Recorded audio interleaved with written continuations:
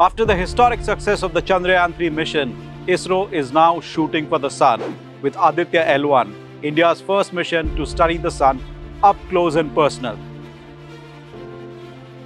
So today we are going to tell you about Aditya L1. But before we start, a brief on the importance of studying the Sun. Ever wonder what's going on with the Sun? It's not just a bright light in the sky. This 4.5 billion year old hot glowing ball of hydrogen and helium powers our entire solar system. And it's why you and I are here today. According to Dr. Ramesh, professor and in charge of science at the Indian Institute of Astrophysics, the Sun experiences something called solar quakes or coronal mass ejections. These CMEs can travel at a speed of 3000 km per second and can wreak havoc on our satellites and communication systems. Remember when Canada lost power for 72 hours in 1989? Or Zurich Airport had some issue in 2017?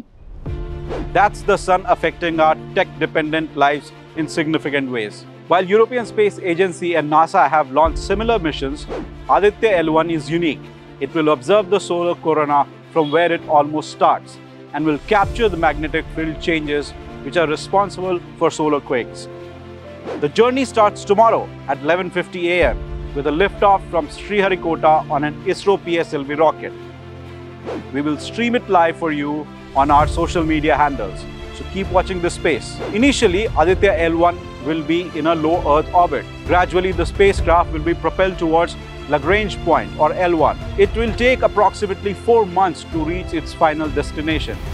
At Lagrange point L1, the gravitational pull from the Earth and the Sun will keep the spacecraft stable, allowing constant observation of the Sun with reduced fuel consumption. We are going very close to the Sun, 1.02 or not like that. That's how this mission is very unique. So at the same time, very high risk is there. So disk light leaking into the system is a big disaster.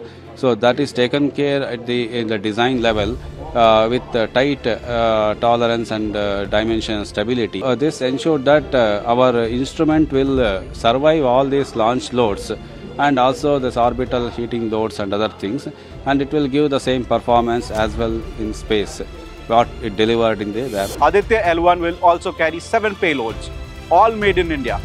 For instance, VELC will study the solar corona and CME dynamics, while SOOT will capture solar photos. Scientists from Bangalore to Pune to Ahmedabad have worked tirelessly on this mission. Data will be processed near Bangalore, enriching India's scientific community like never before. Aditya L1 marks a significant step for India in understanding the Sun. It puts India on the map of countries taking a closer look at our closest star. So next time you put on your shades, remember, we are getting to know our brightest star even better than ever.